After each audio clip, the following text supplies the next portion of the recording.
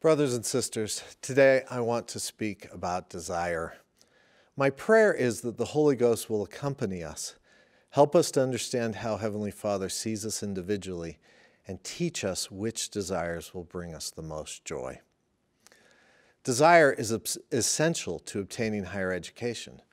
Only by having a desire to learn will we persist in doing the work necessary to obtain a college degree. Furthermore, a strong desire to learn, combined with faith in Jesus Christ, can overcome lack of opportunity and our own doubts and weaknesses. In this regard, President Russell M. Nelson has taught, "I believe that in the pursuit of education, individual desire is more influential than institution, and personal faith more forceful than faculty." He has further added, "Educational opportunity is not confined to time or place.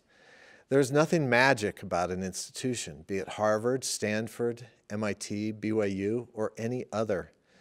Personal motivation is more essential to education than campus setting.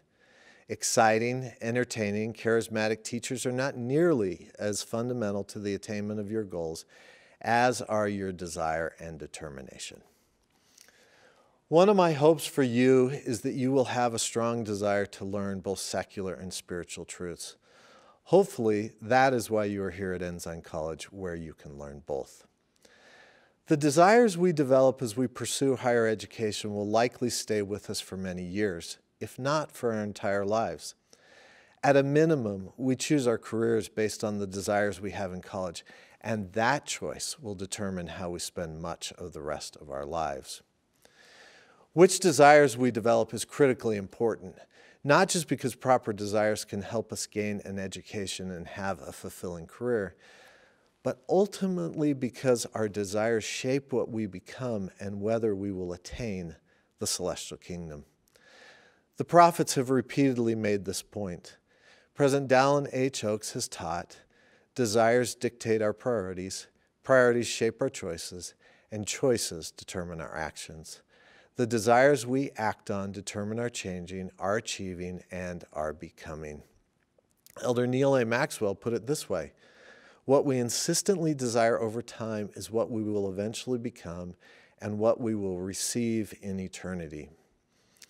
In the Book of Mormon, Alma the Younger declared, "I know that God granteth unto men according to their desire, whether it be unto death or unto life. Yea, I know that he allotteth unto men, yea, decreeth unto them decrees which are unalterable, according to their wills, whether they be unto salvation or unto destruction." Thus, it is never too early to begin molding our desires so that throughout our lives and ultimately in the end, we get what we really want. Now, it is normal to want a successful career, to want to purchase a beautiful home, to have nice cars, to have the means to live well, and to take vacations. But these desires are not what will bring us lasting happiness and joy. Several years ago, I purchased a car that I had been dreaming about for years. For the first few months, I had a wonderful time driving it. But then the car started having mechanical problems, and it was expensive to fix. This was a hassle and diminished my enjoyment somewhat. Then I was called as a bishop. I clearly remember one Sunday a sister came to see me after church and told me that she hadn't eaten in 3 days. We fed her, helped her obtain the things she needed, and found a way to improve her temporal situation going forward. But my nice car suddenly became an embarrassment to me. I kept thinking, why would I spend so much money on a car when those around me who were just as loved by their Heavenly Father had so little? I have since learned that what brings happiness is not having nice things, but rather serving and helping others. In fact, if we seek for riches, we should seek those riches with the intent to do good, to clothe the naked, and to feed the hungry, and liberate the captive, and administer relief to the sick and afflicted. Of course, if we set our hearts on the wrong desires, it can lead to unhappiness and eventually spiritual death. The Lord taught, "For although a man may have many revelations and have power to do many mighty works, yet if he boasts in his own strength and sets at naught the counsels of God and follows after the dictates of his own will and carnal desires, he must fall and incur the vengeance of a just God upon him. Now, among all the good desires that we could seek, the Lord has explained that some are better than others. In your Come Follow Me study of the Doctrine and Covenants this year, have you noticed what the Lord taught the early saints about the best desires? For example, Section 7 describes what the Savior said to his apostles Peter and John when he asked them what they desired. As you may recall, Peter asked that when his work was finished, that he might speedily come unto the Lord in his kingdom.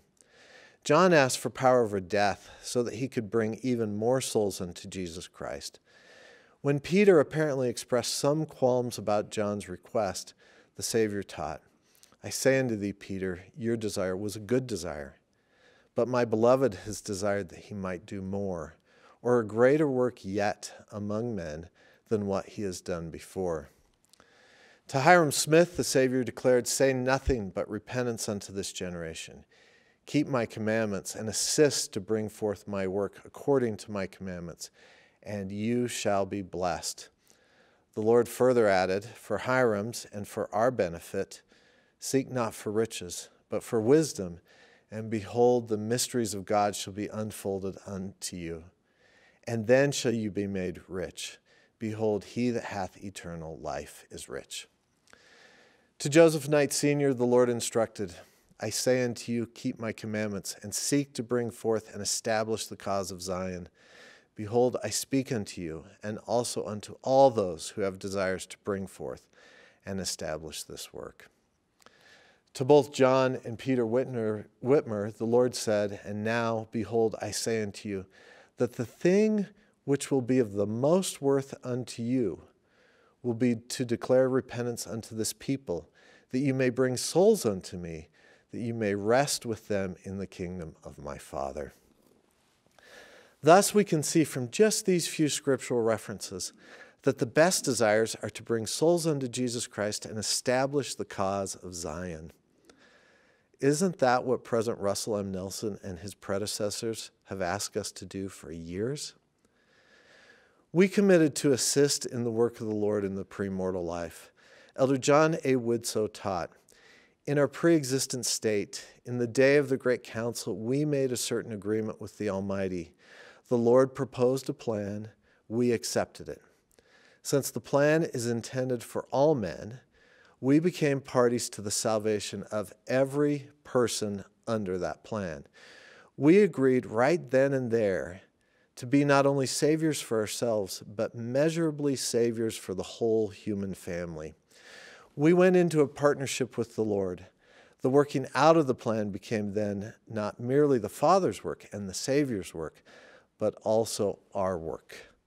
The least of us, the humblest, is in partnership with the Almighty in achieving the purpose of the eternal plan of salvation. It is this work, helping to bring souls into Jesus Christ, that will ultimately bring us joy. The good news is that all of us can assist in the Lord's work. To Joseph Smith Sr., the Lord stated, therefore, if ye have desires to serve God, ye are called to the work. What's more, to Oliver Cowdery, Hiram Smith, and unto all who have good desires and have thrust in their sickle to reap, the Lord has promised the following. Verily, verily, I say unto you, even as you desire of me, so shall it be unto you. And if you desire, you shall be the means of doing much good in this generation. You see, if you and I have the proper desires and are willing to work, we can be the means of doing much good among our fellow men. There is a role for each of us that will lead to lasting joy and happiness. We can partner with the God of the whole earth to make a lasting, even an eternal difference in the lives of our families and others around us. What an opportunity! Now, I invite you to please consider, what is it you desire, and where will your desires lead? If you decide you need to change your desires, may I suggest 3 things to help you improve them. First, pray for good desires. We are promised in the Scriptures that God doth grant unto you whatsoever ye ask that is right, in faith, believing that ye shall receive. The best desires are among those things that are right. Second, seek to have the Holy Ghost in your life. Have you ever noticed that when you have the Holy Ghost with you, you have righteous desires? Good desires are spiritual gifts. Spiritual gifts are given by God through the Holy Ghost. And third, seek to understand your divine nature, what you can become, and your purpose in life. President Dallin H. Oaks has taught, when we have a vision of what we can become, our desire and our power to act increase enormously. We can see the impact of doing these three things in Jesus Christ's visit to the Nephites. On the first day of the Savior's visit, Jesus helped the Nephites see themselves differently as he prayed great and marvelous things to the Father on their behalf. On the second day, the Nephites did pray that the Holy Ghost should be given to them. Then later in the day, as the Nephites were once again praying, we read these words, "For it was given unto them what they should pray, and they were filled with desire." Due to their prayers, having the Holy Ghost with them, and their newfound vision of themselves, God filled these people with righteous desires. He can and will do the same thing for you if you will let him. Brothers and sisters, I testify that in partnership with the Savior Jesus Christ, you can make a truly lasting difference in the lives of God's children if you so desire. As you cultivate the best desires, God will give you unexpected and wonderful opportunities, mostly out of the limelight, to assist family, friends, and others to come to know Jesus Christ better.